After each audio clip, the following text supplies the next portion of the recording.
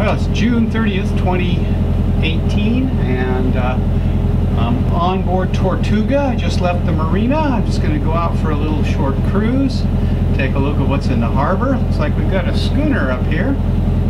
We'll take a look at it and basically just see what's around. It's getting a little overcast right now, so it's cooled off some. It was almost 80 earlier, but it's not too bad now. And we'll run out, look around, just see what's out here today on June 30th, 2018. Okay, here's the view forward, looking east, and looking over at the Coast Guard, Beals Lobster Pier, and this is the main lobster boat moorage right here. And a couple of a trawler here on one of the town rental moorings, and various other small boats out there. So let's go take a look at this schooner. Okay, this is the Bowdoin, which I believe belongs to Maine Maritime Academy. It's used as a training vessel for cadets at the academy. And we'll run in a little closer and see what it looks like close up. It's anchored there. The Bowdoin out of Castine, Maine. Nice looking old schooner. I'll get some information about it later and put it in the description for the video. And this is the one that's owned by Maine Maritime Academy. So, there we go.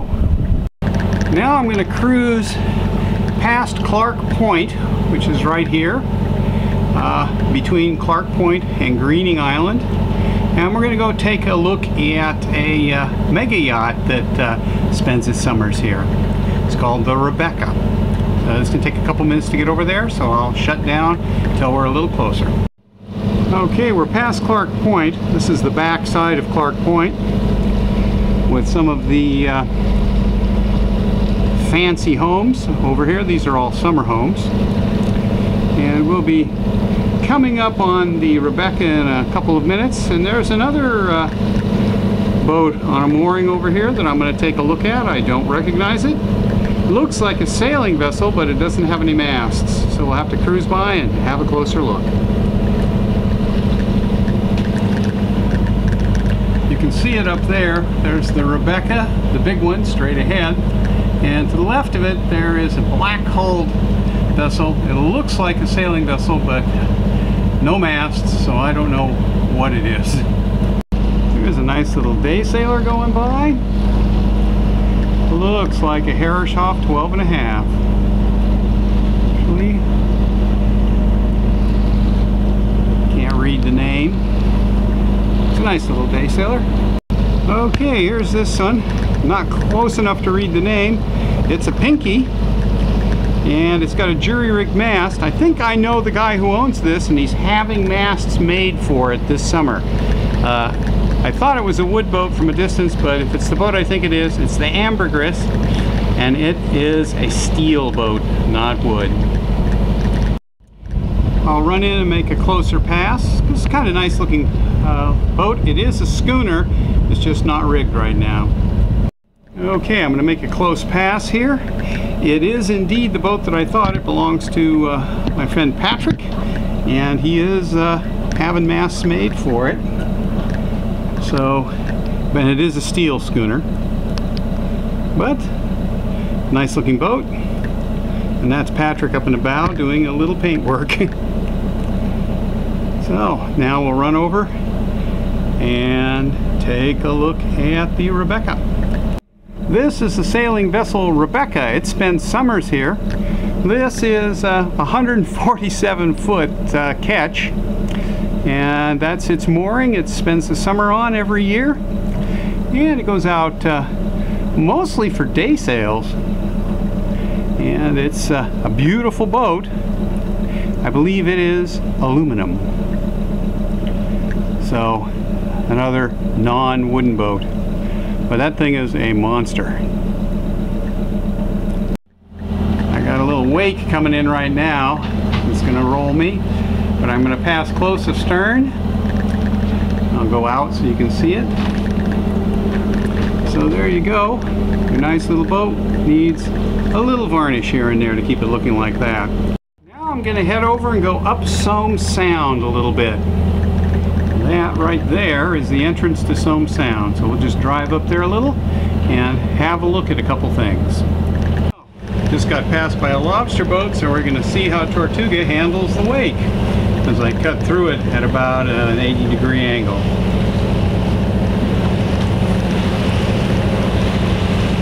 Very nicely. Okay, this is looking up Somme Sound. I'm going to head over past that green buoy. That's the entrance marker for the channel.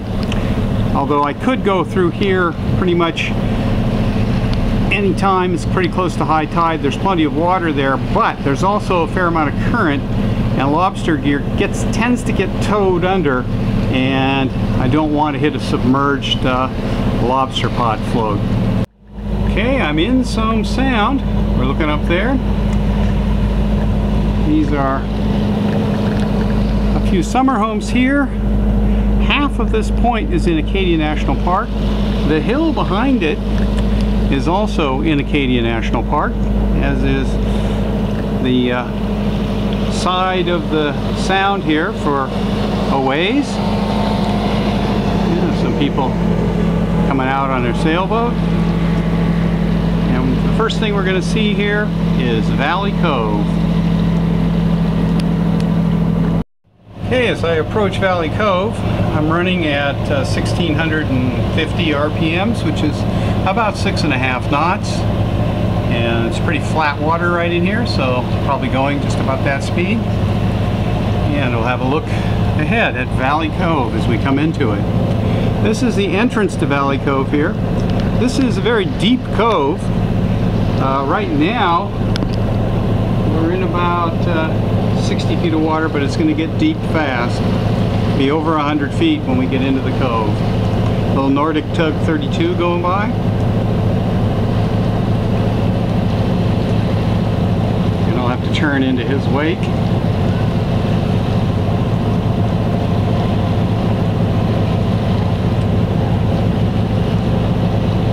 He's probably running about 10 knots. As you can see, he makes a pretty substantial wake. We're running about 6.5, and I'll show you our wake in just a second. So I'm sure I'll clear this lobster here. And you can see our wake, non-existent. So here we go, into Valley Cove. Pretty spectacular place by Maine standards. A nice couple 100-foot high cliff there. This is in Acadia National Park. Okay, here we are getting into Valley Cove proper. You can anchor in here. There is a shallow shelf close to shore. Right here, I'm in 125 feet of water, and you can move in over there and anchor in about 25 feet, but you have to be pretty close to shore. It's a popular hiking trail here. Through Acadia National Park. It's a short trail, only about half a mile, so quite a few people walk it. You can see a sailboat up there that's anchored. The downside to anchoring in here is that because this cliff face is the west side, and that's south over there, it loses the sun quite early, and sun sets very quickly in here. We're still in 107 feet of water. We'll run in and show you where it shoals out. And also the current runs through here, and it runs fairly hard, a couple of knots, and it reverses. So if you anchor in here, it's a rocky bottom, you have to make sure your anchor is set. So we're going to cruise in here, 70 feet. Get onto the shelf where you can anchor. 50 feet. You have to be pretty close to shore if you anchor in here. See up there? We're down to 32 feet. And it's still shoaling. But if you were going to anchor, this would be about where you would. 27 feet right here. This is high tide, so you'd be in about 13 feet or so at low.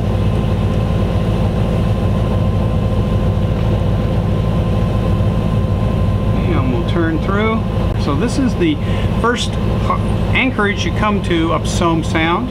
The next place you can anchor is all the way up at the end of the sound in Sommes Harbor, which is a very pleasant anchorage. You can anchor up there in about 20 feet of water at low and have a very pleasant evening. You have to be careful though. The Sommes Harbor looks very big at high tide, but more than half of it dries at low, and it goes from about 20 feet to nothing in about 30 feet. So you got to be very careful not to anchor too close to the area where it shoals, or you'll find yourself in the mud at low tide. Here's a view of the cliff. It's a pretty abrupt cliff. There is a trail along that cliff that you can walk through Acadia National Park. It's closed part of the summer because this is a peregrine falcon nesting area. Actually, since I'm in here, I'm going to run up to the far end of the cove and we'll have a look at Man of War Brook. It rained pretty good the last couple of days, so there should be some water in it. If we have a dry spell of more than about a week, because the drainage is quite small, Man of War Brook dries up almost completely. But it should have nice flow right now. So we're going to head up around this little point and tuck in over to have a look at Man of War Brook. Okay, this is Man of War Brook. It's not very spectacular. After a big rain, there can be quite a bit of water flowing down there. That's a reasonable amount for this time of year, but it's only that much because we had about 2 inches of rain 2 days ago. But as I said, this is a very small drainage, so it doesn't take long before the water slows down and just goes to a trickle. Okay, so we're going to turn around and head back.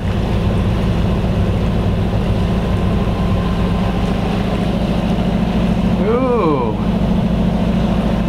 back there's somebody apparently anchored who's having a visitation from the Coast Guard. Let's hope they stay occupied with them and ignore us. So here's a more distant look at Valley Cove. You can see that sailboat we went by and the cliff there. And back astern, there is a boat getting boarded by the Coast Guard. And I'm hoping they stay away. Although if they're coming out Somme Sound, they're going to have to pass us on the way out. So I'm going to make sure I've got a life vest to show them, which usually keeps them happy.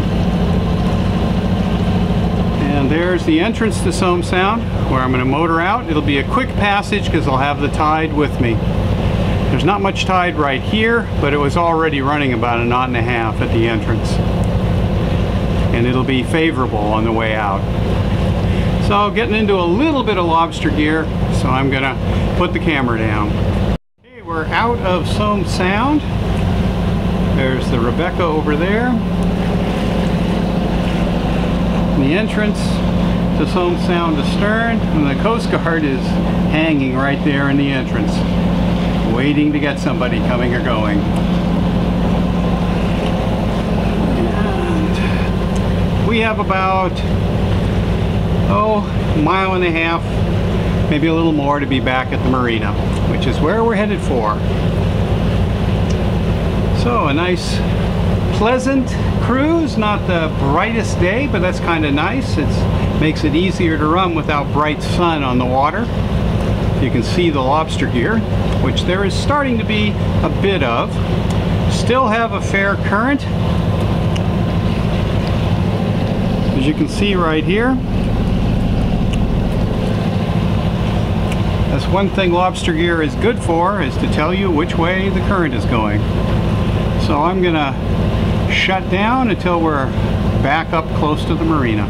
Okay, we're passing between Clark Point and Greening Island. Again, back into Southwest Harbor, and this is an International One design out for one of the first sails of the season. There's quite a fleet of these here that race during the summer. Oh, we're coming back into Southwest Harbor proper now, and I can see that the Schooner Bowdoin is gone, so they must have just been taking a break. And who knows where they've gone for the night.